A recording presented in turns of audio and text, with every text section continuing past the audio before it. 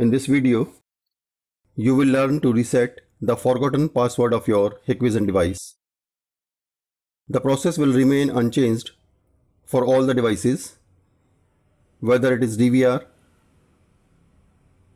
NVR or IP camera. To reset, we will use Hikvision SADP tool. You can download and install this tool from Hikvision website. Before proceeding, connect the device to your PC with the help of patch cord and turn on the power to the device. Please ensure that you are able to ping the IP address of your device from your PC.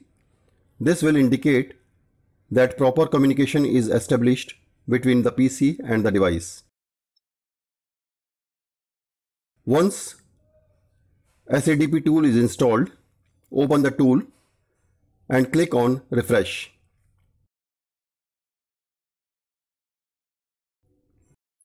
The device IP address will appear. Select the device. Click on Forget Password.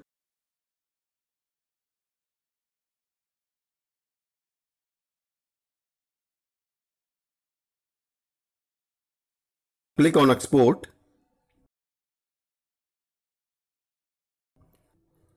This will save a XML file to your PC. Now what you have to do is to send this XML file to Hikvision support mail ID, which is displayed on the screen. Hikvision support will mail you back an encryption file. This encryption file contains the information to reset the forgotten password. Download this file and save it to your PC.